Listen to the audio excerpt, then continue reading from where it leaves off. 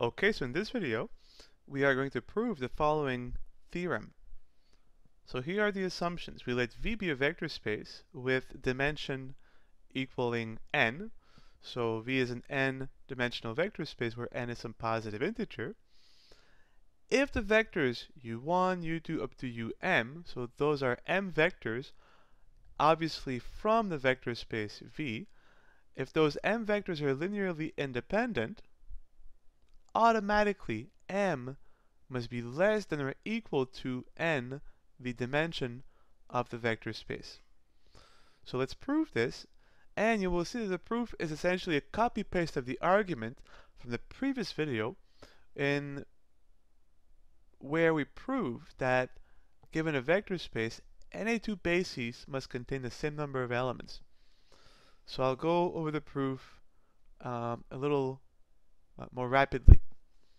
So let's see, we have an n-dimensional vector space, therefore we can take a basis of V that contains exactly n linearly independent vectors.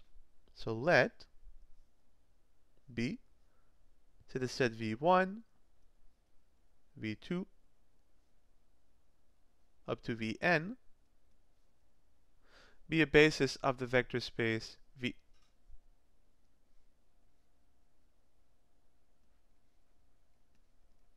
And of course, the basis contains n linearly independent vectors because by assumption the dimension of the space was n, and by definition the dimension of a vector space is the number of elements of vectors in any basis.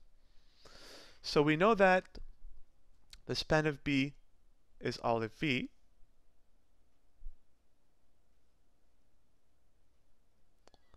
and that the vectors v1 through vn are linearly independent. So you say, okay, well, what does that mean? It means that if we take all possible linear combinations of these n vectors, that is by definition what the span of B is, we can generate the entire space V. Well, because these vectors are vectors in V, we can express every one of them by a linear combination of these n basis vectors. Well, let's express u1 as a combination of these vectors. So u1 has to be some linear combination of the vectors v1 through vn.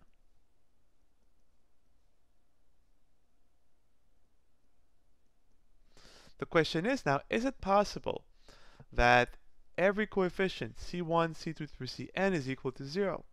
Well, think of it. If every coefficient was equal to 0, this combination would be the 0 vector, therefore u1 would be the 0 vector. But if a set contains the 0 vector, it is automatically linearly dependent.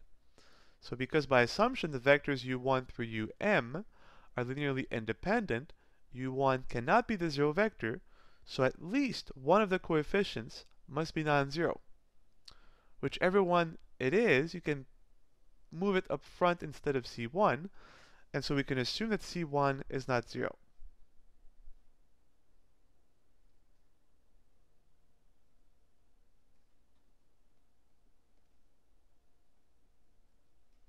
So we can solve for v1, right? Send these on the other side. So c1 v1 equals u1 minus c2 v2 minus dot dot dot up to cn vn. Since c1 is not 0 by assumption, we can multiply across by 1 over c1. And so we get that v1 ends up being 1 over c1 u1 minus c2 over c1 v2 minus up to cn over c1 vn. And why is this interesting? Well, look at this. If you have vectors u1 and then v2, v3 up to vn, you can generate vector v1, as v1 is a linear combination of vectors u1, v2 up to vn. So if you replace v1 by vector u1, you lose nothing because with u1 and v2 up to vn, you can generate v1. And so the span of u1, v2 up to vn will also be equal to v.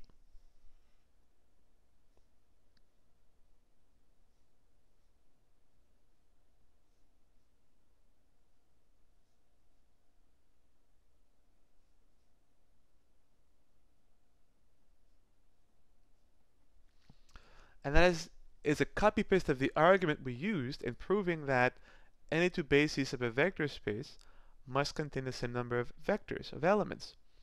And you think of it, well, why stop there? We can repeat the argument, right? u2 is a vector in V, and these n vectors generate the entire space, and so u2 is a linear combination of these n vectors. As these vectors are linearly independent, when we express u2 as a combination of these vectors, one of the coefficients of the v's must be non-zero. We can assume it's the coefficient of v2, and so we can express v2 as a combination of u1, u2, v3 up to vn. And so we could use the same argument to say that the span of u1, u2, and then v3 up to vn is also the whole space V. So if we just use the same argument, and this is again a copy-paste of the previous video, the span of u1, replacing v2 by u2, and then v3, they stay the same, up to vn. This is still the entire vector space V.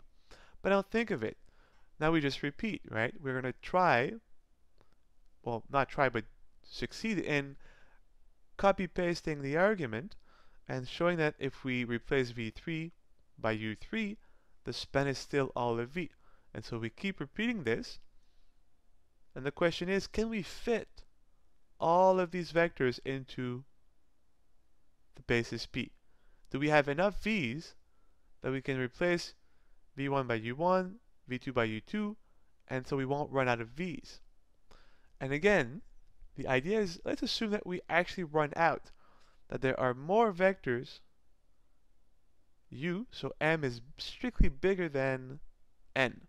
And then we'll have a very easy contradiction, right? So if m is strictly bigger than n, then if we repeat this argument n times, in the end, v1 is replaced by u1, v2 is replaced by u2, v3 is replaced by u3, up to vn is replaced by un, and the span is still equal to V.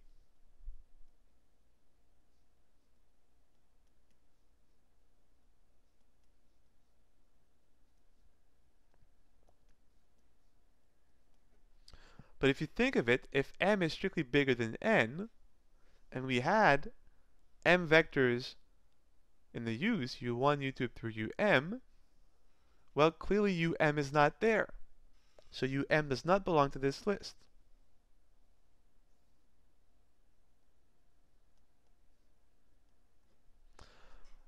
But now think of why this is a contradiction. Because these n vectors, u1 through un, span the entire vector space, and um is a vector from V, um must therefore be a linear combination of the vectors u1, u2 up through un. But if um is a combination of the previous vectors, we know that by definition this implies that the vectors are linearly dependent, right?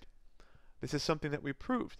Vectors are linearly dependent if and only if at least one vector is a linear combination of the others. And so if m is strictly bigger than n, um is not in this list, but these vectors span the whole space, and so it is possible to express the vector um as a linear combination of the vectors u1, u2 through un, and therefore these vectors are linearly dependent because um is a combination of the previous vectors. And that is the implication here.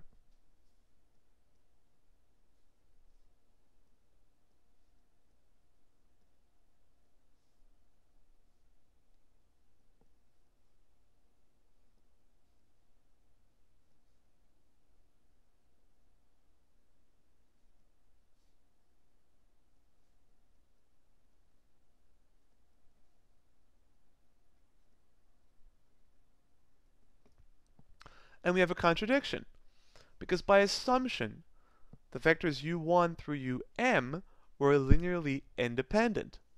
So this is our contradiction.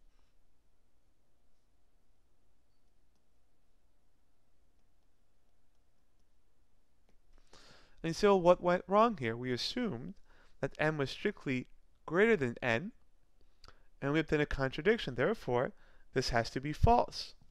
Well, what is the opposite of m being strictly larger than n? It is m is less than or equal to n. And this was what we were trying to prove.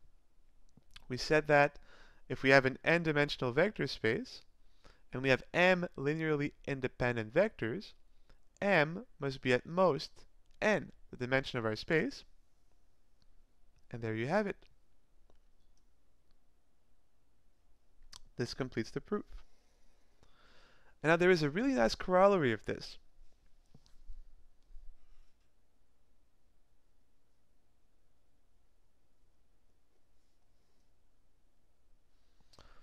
So now think of it. Suppose that we have a subset of a vector space.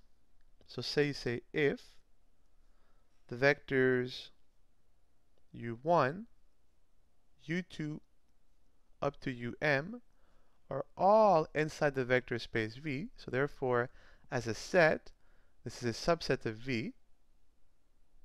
And assume that we have more vectors than the dimension of V.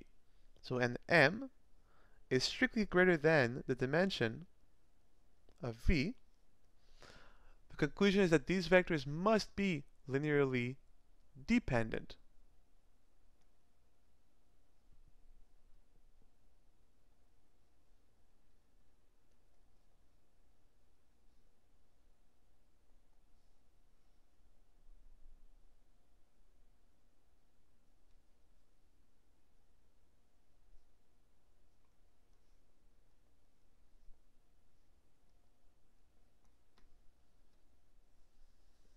And think of why we already have proved this in the previous result. Think of it by contradiction. The conclusion here is that the vectors are linearly dependent. Well, assume that they weren't, right? The assumption here is that we have m vectors in the vector space V, and that m is strictly bigger than the dimension of the space. Well, assume that these vectors were linearly independent. So we can quote the previous result. If we have m linearly independent vectors, m must be at most the dimension of the space.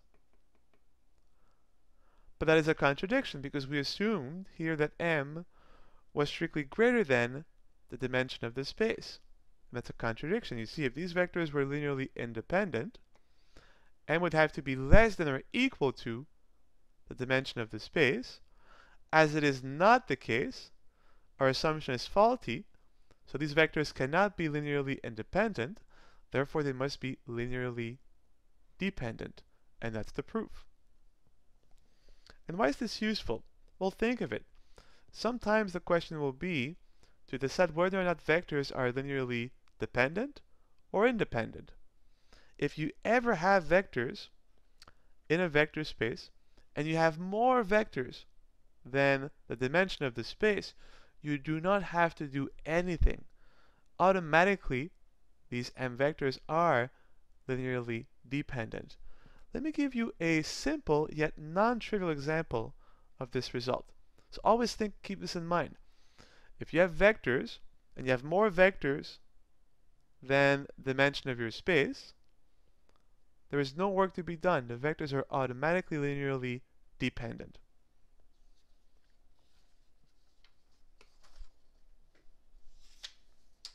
So here's a simple example. Suppose we take the space P2. P2 is the set of all polynomials of degree at most 2, and with real coefficients. So we can have a constant term plus some multiple of x plus some multiple of x squared. where a0, a1, a2 are allowed to range over all real numbers.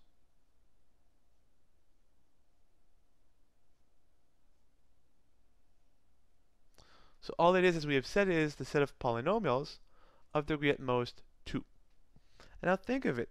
Let's extract from this a basis. If you write this down, this is a0 times 1, the constant polynomial y equals 1, plus a1 times x, this is the linear polynomial y equals x, plus a2 times x squared, this is the quadratic polynomial y equals x squared, and once again, and I'll be a little lazy here, ai is an arbitrary real number. But think of it. The space P2 is any multiple of 1 plus any multiple of x plus any multiple of x squared. So this is the set of all linear combinations of the elements 1, x, and x squared. This is by definition the span of 1, x, and x squared. And so you see that the vectors, the polynomials, 1, x, and x squared, form a basis of P2, or at least a set of generators.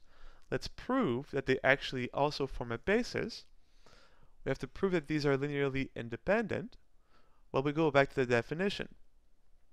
Let's consider a linear combination of these vectors. So c1 times 1 plus c2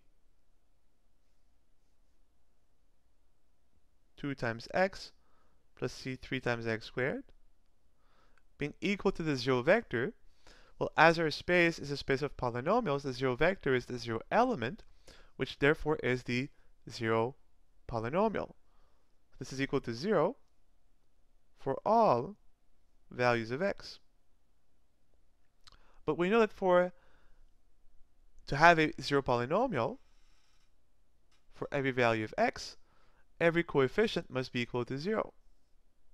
So c1 must be 0, c2 must be 0, c3 must be 0, and you see that the linear combination of the polynomials 1, x, and x squared, giving the 0 polynomial, only has the trivial solution.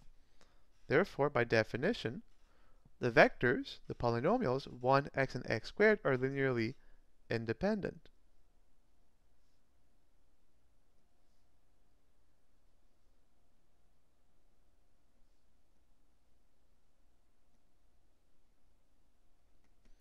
And so we have a basis. These are generators of the space, and they are linearly independent, and so they form a basis of P2.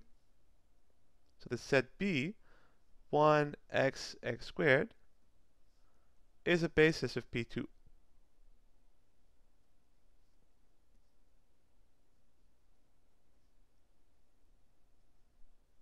Okay, so if we ask, well, what is the dimension of P2? Well, the answer is obviously 3. The dimension of a vector space,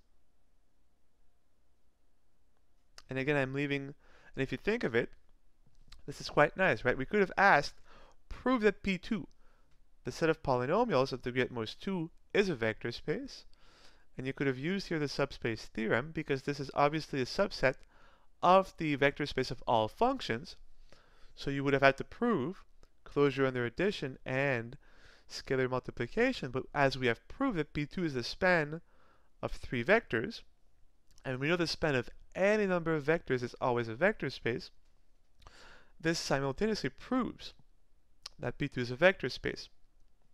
And as always, the dimension of a vector space is simply the number of elements in any one of its bases, and here we have 3 basis generators, 3 generators I should say, so therefore a basis contains 3 elements, and so P2 is a 3-dimensional vector space. And now here's our application of the previous corollary. Here's my question.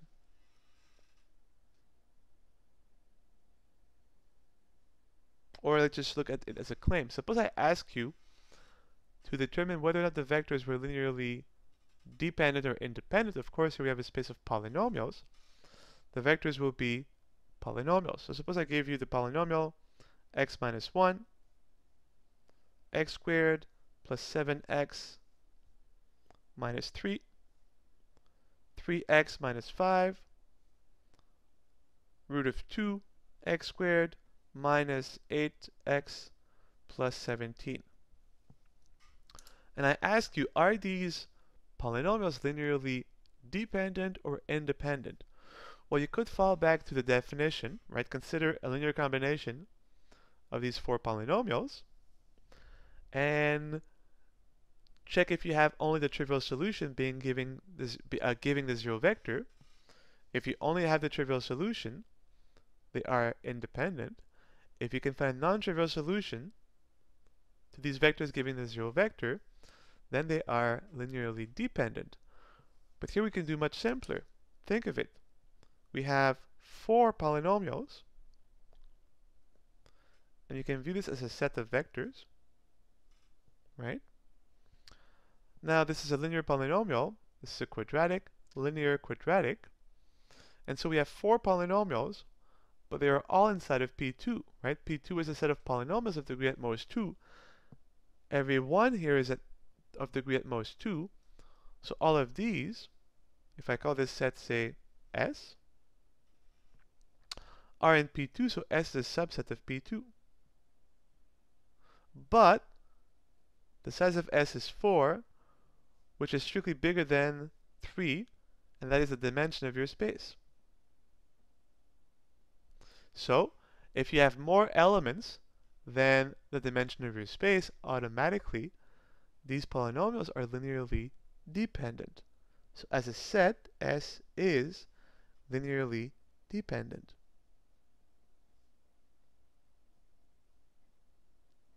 So no need to consider linear combinations of these four polynomials being equal to the zero vector and trying to solve for the coefficients. As we have four polynomials living in the vector space P2, and that is a three-dimensional vector space, and as we have more vectors, elements, than dimensions, automatically the set is linearly dependent. And that's it. And you will see sometimes I will say to use a dimension argument, and that is the argument I'm referring to. If you ever have a vector space and a subset of the vector space, if you have more elements than the dimension of your space, the elements are automatically linearly dependent.